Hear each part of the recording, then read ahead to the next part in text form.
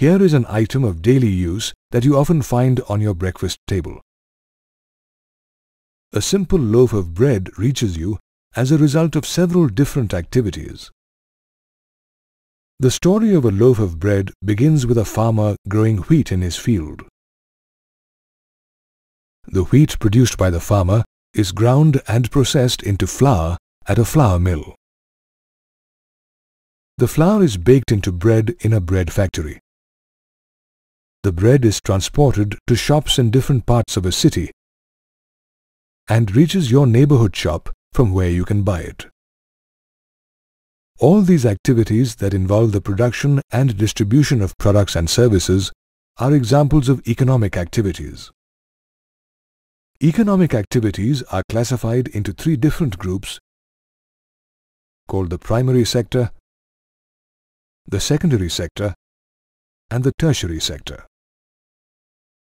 Did you know the three-sector hypothesis that divides the economic activities into primary, secondary, and tertiary sectors was developed by Colin Clark, a British economist, and Jean Forestier, a French economist. Activities like agriculture are called primary sector activities. Besides agriculture, primary sector activities include animal husbandry like dairy farming and poultry farms, fishing, mining, and forestry. All primary sector activities use natural resources to produce natural products. Since the largest number of natural products comes from agriculture, the primary sector is also called the agriculture and related sector. Activities that use natural products or other raw material for industrial manufacturing of goods are called secondary sector activities. The secondary sector includes all kinds of manufacturing activities, from food processing to manufacturing of automobiles, garments, and electronics.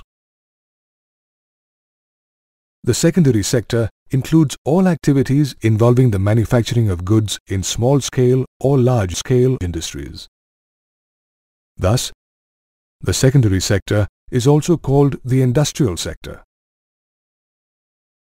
Activities that support the manufacturing and distribution of goods produced in the primary and secondary sectors are called tertiary sector activities.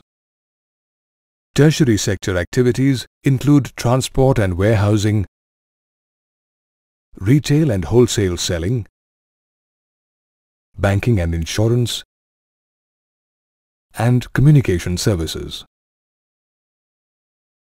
The tertiary sector also includes essential services like education, healthcare, accounting, legal services, law and order, firefighting, and office administration.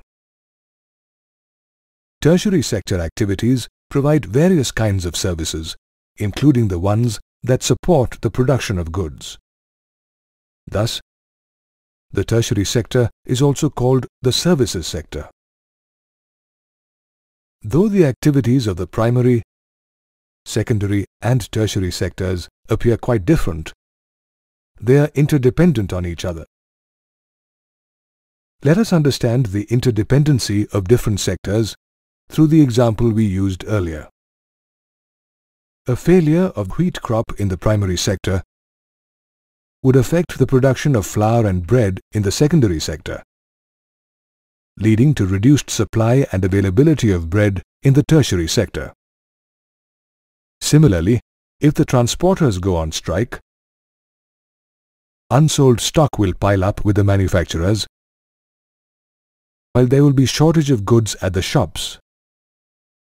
The primary, secondary, and tertiary sectors of the economy involve the production of a large number of goods and services. Every product or service has a value and comes at a price.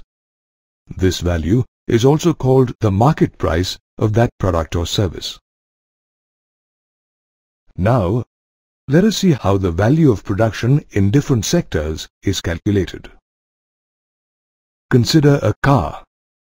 Manufacturing a car requires using hundreds of metal, glass, plastic and rubber components that may be manufactured by many different industries. However, when you buy a car, you do not pay for its individual components separately. You only pay for the final value of the car that already includes the values of all its components. Therefore, only the final values of goods are used to calculate the production in a sector. Every year, the government collects data on the values of final goods and services produced in different sectors of our economy. The sum of the total production in the three sectors in a year for a country gives the gross domestic product or GDP for that country in that year. We can also say that the gross domestic product is equal to the total value of all final goods and services produced in a country in a year. GDP is a globally accepted indicator of the size and health of a country's economy. Let us now see how much different sectors contribute to the GDP of a country. Statistical data reveals that the contribution of different sectors to the GDP of a country depends on the state of development of that country's economy. An economy starts developing based on natural resources and products. Thus, at the initial stage of development, the primary sector is the biggest contributor to GDP. In a developing economy, industrialization creates fresh job opportunities and people start using more and more manufactured goods. This is the phase where the secondary sector becomes the biggest contributor to GDP. In developed countries, people can afford and demand more and more services, leading to a rapid growth in the tertiary sector. Thus, in developed countries, the tertiary sector is the biggest contributor to the GDP.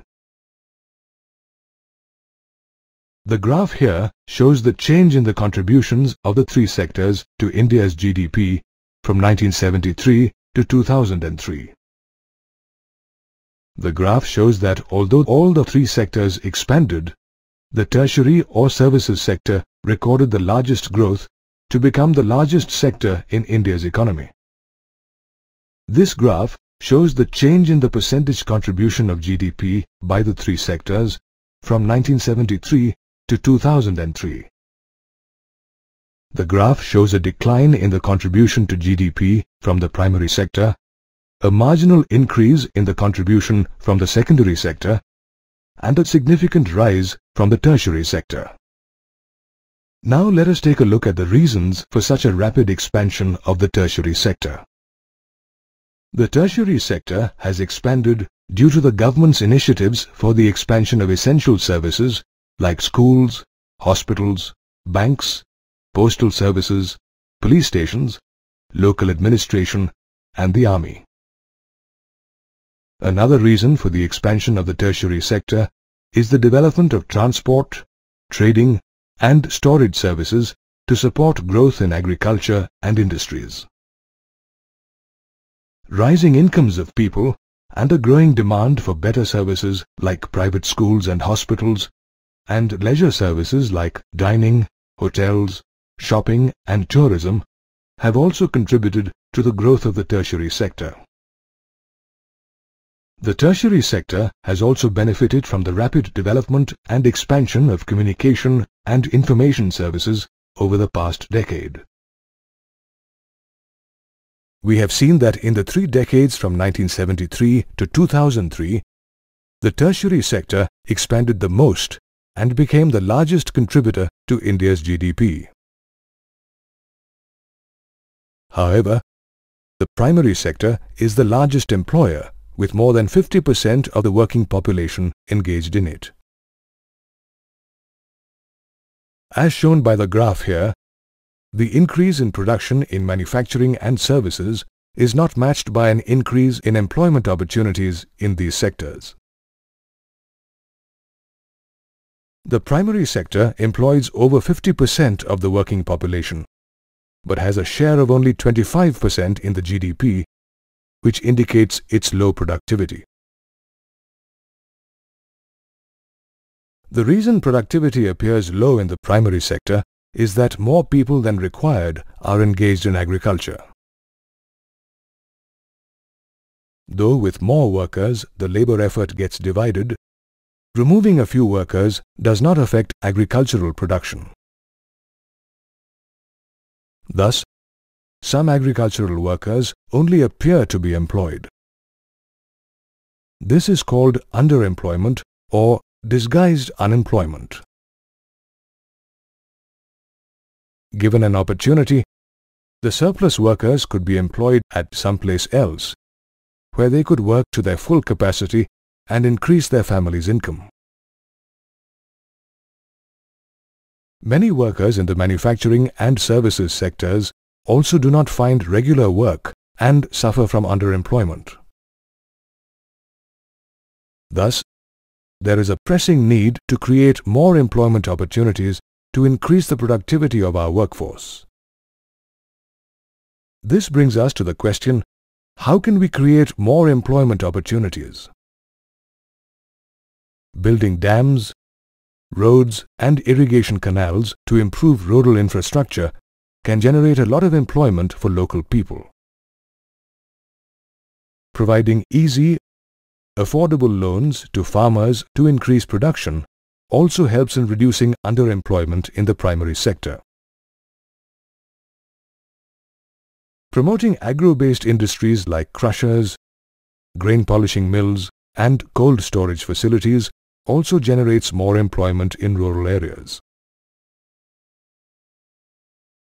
Expanding education and healthcare services will not only improve the literacy and health status of the population, but also create thousands of job opportunities. Promoting the tourism sector can result in the creation of around 35 lakh more jobs. Proper implementation of employment generation schemes launched by the government is also required to provide more employment to people. The National Rural Employment Guarantee Act is one such scheme launched by the central government in 2005. NREGA guarantees 100 days of employment per year to every person willing to work, or an unemployment allowance if work is not provided. You have already studied about the classification of economic activities into primary, secondary and tertiary sectors depending on their nature. Economic activities can also be classified into organized and unorganized sectors depending on their conditions of employment. Meet Manav and Riya. Let us understand the difference in the organized and unorganized sectors by looking at their working conditions. Riya works in an office where she reports for work at 9 a.m. and leaves for home at 5 p.m. If Riya is required to work for more hours, she is paid overtime money.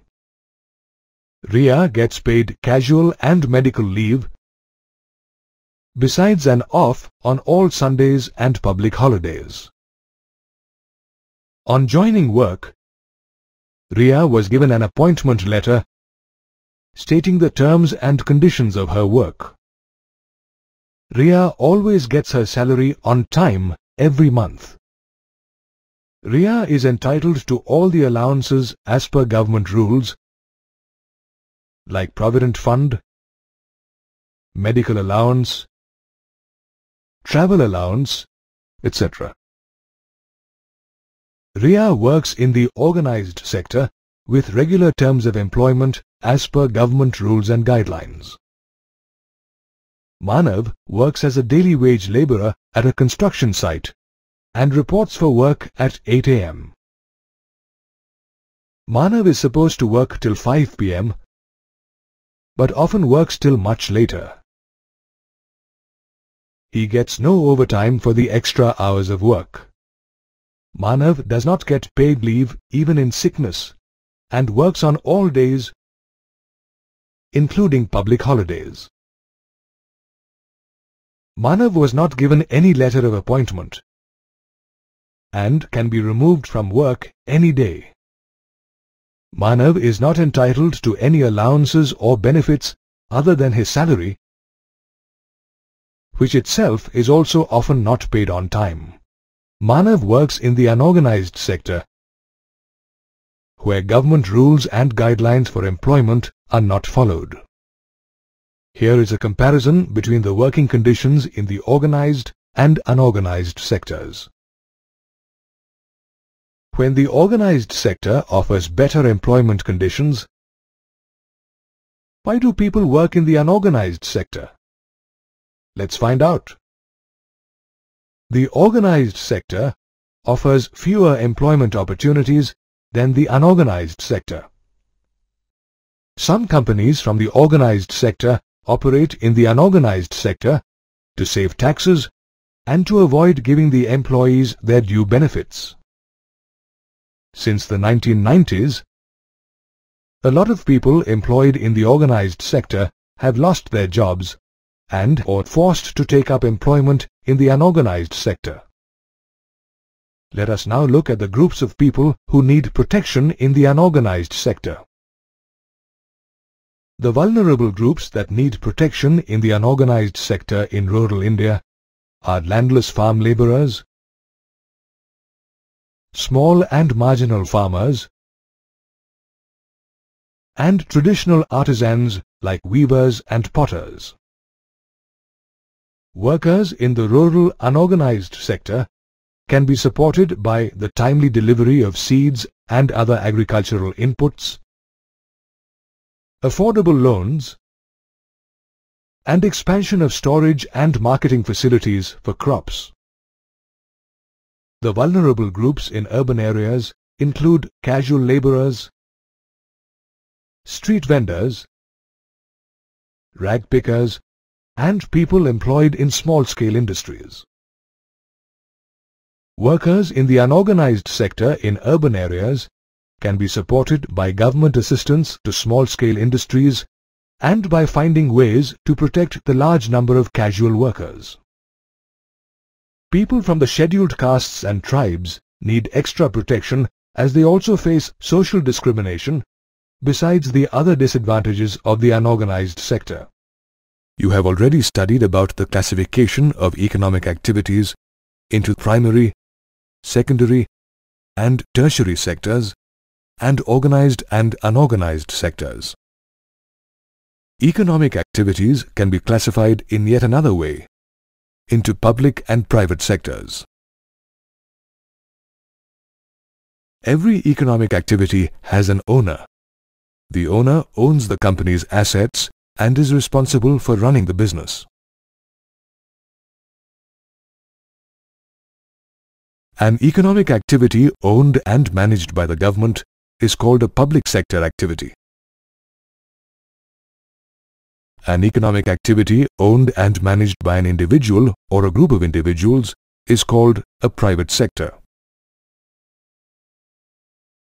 There are over 200 public sector companies or undertakings in India, which include the Indian Railways, Air India, and many others whose services we use every day, like the post office. And here are a few of the thousands of private sector companies operating in India. The main objective of private sector activities is to make a profit. On the other hand, the motive of public sector activities is to make a profit and also provide essential services. Let us see what services are provided by the government through the public sector.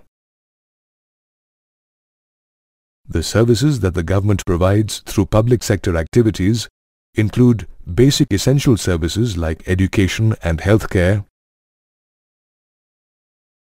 expensive large-scale infrastructure development services like building roads, airports, harbors, railways, power plants and dams, and providing support services at less than their production cost to support industry, agriculture and social welfare. However, why does the government provide all these services and not the private sector? Even after 60 years of independence, illiteracy, malnutrition and high infant mortality are serious problems in India. It is the primary responsibility of the government to provide basic essential services like education, healthcare, housing, food and nutrition, and safe drinking water to all the people.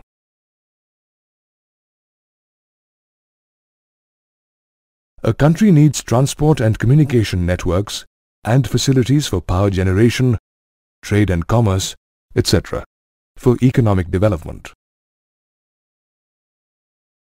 Many such infrastructure development services are too expensive for the private sector to provide, at a reasonable cost to the average consumer.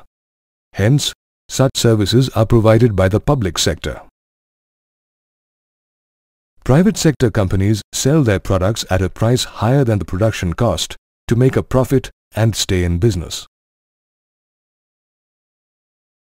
However, the government bears a part of the cost for some commodities to make them available at a reduced price to some sections of society.